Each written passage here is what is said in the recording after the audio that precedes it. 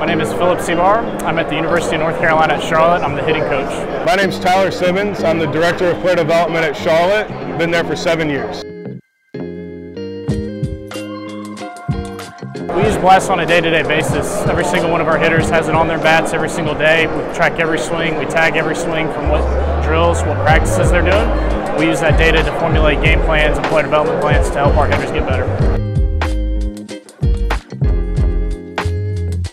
So it helps us from an individual standpoint. We're able to really individualize each player and understand them from their swing versus coupling them all into one.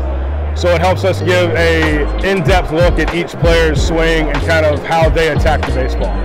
Yeah, with every single metric, there's something to look at. There's a story to tell with guys' swings and their abilities at the plate, and using Blast on a day-to-day basis helps us paint that picture for them to improve on a daily basis and a yearly basis as we have players in our program. So it helps us understand each player and kind of where they are when they come into the program or where they are year to year. So we're able to go back and look and say, hey, this player was this last year. They're here now and they're getting closer to the goals we've set for each player. Blast is the easiest tool that I've come across in my years of coaching, and there's no reason not to use it.